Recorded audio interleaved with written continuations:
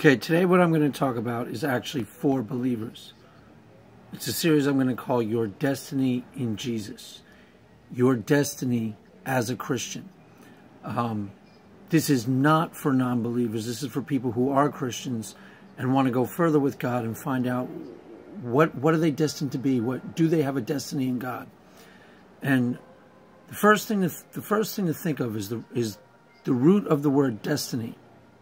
Destination, a goal, an end process, a get-to place. You were not called out by God for no reason. You were called out by God specifically to become something that God had purposed before He laid the foundation of the universe. Before He created everything, He had a specific goal, a specific destination for you in mind, something you were intended to become. Now, there's a bunch of different problems that come up when I start talking about this. Problem number one, and they all have to be addressed, because very, very, very few people out there, particularly very few Christians, are actually becoming the people that God has intended them to become.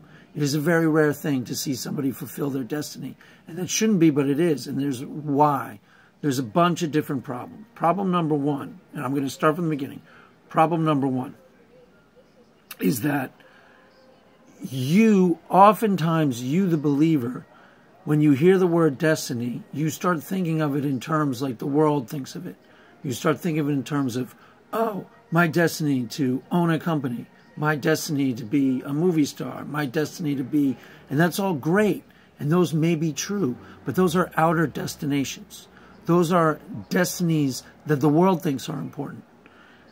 When you're actually dealing with God for real, as a real believer, there is an inner destination that is a lot more important to God than what you actually become.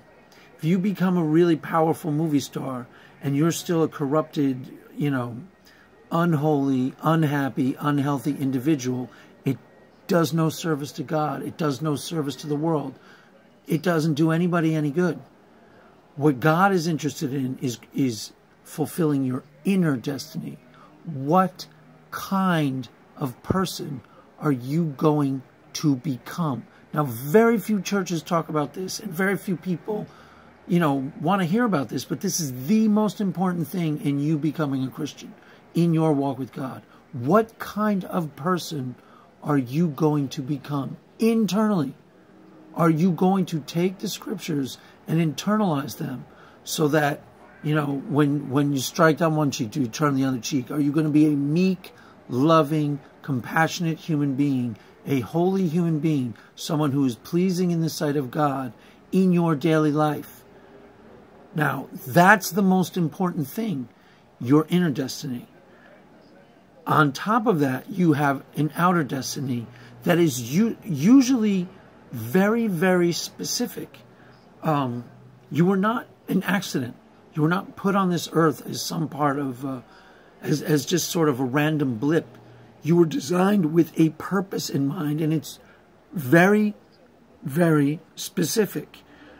If you talk about someone like Steven Spielberg or Beethoven, you can look at those two people and you can see a very specific purpose when in the creation of those people. Now, I don't believe Steven Spielberg is a Christian. He probably nominally believes in God, but I think he's Jewish. I don't really think he's a Christian. But he is obviously, on some level, living out his God-ordained destiny. I mean, it's obvious when you look at his movies that that was what he was designed to do. Now, the part where people don't understand, or everyday people struggle, is that this is true of almost everybody, including you listening. You have as specific a set of talents and as specific a purpose